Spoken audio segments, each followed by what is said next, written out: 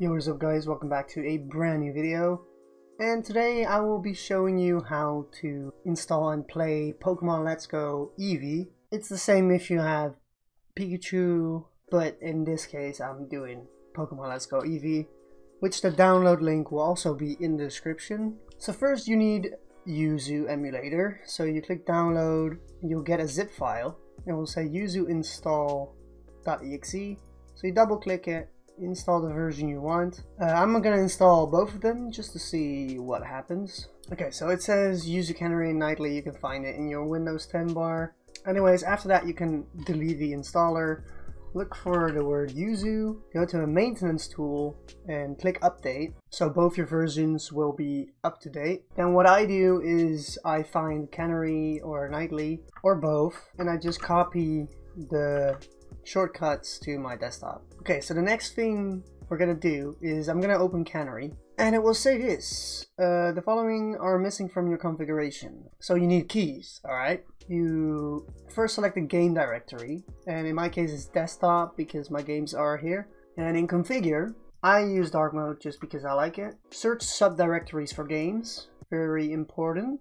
Enable CPU JIT. You can change this however you want. Now for system, you can disable or uncheck this audio stretching box because it's super annoying. You can make your own profile. I'm just gonna keep the standard one in this case. Limit speed percent on 100%. Check this box for OpenGL compatibility. Use disk shader cache. Use asynchronous GPU emulation, not the accurate one because it's slow as it already says. And force 30 FPS mode because in this case we're gonna play Pokemon Let's Go and it's a 30 FPS game. So for controls, you go to custom and you click configure, and then player one, I'm gonna do Pro Controller. I'm gonna configure it. So in my case I have a Xbox controller.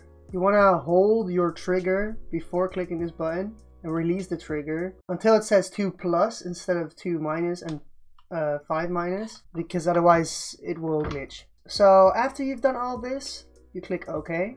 Use docked mode, click OK again, and then you're done for the settings. So now it might search for your games as it just did with me. But because we don't have titles yet, it won't see the games. Now to fix that, we open the Yuzu folder, go to keys, and it will say auto-generated.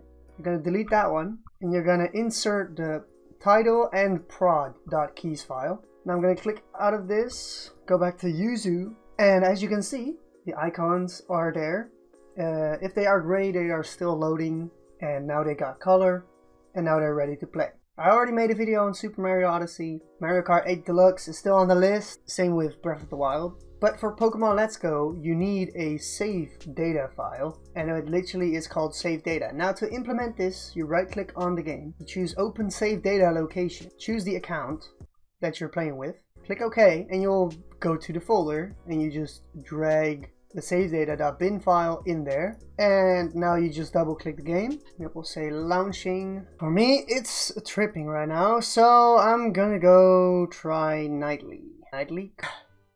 Drive hard. Drive Mustang.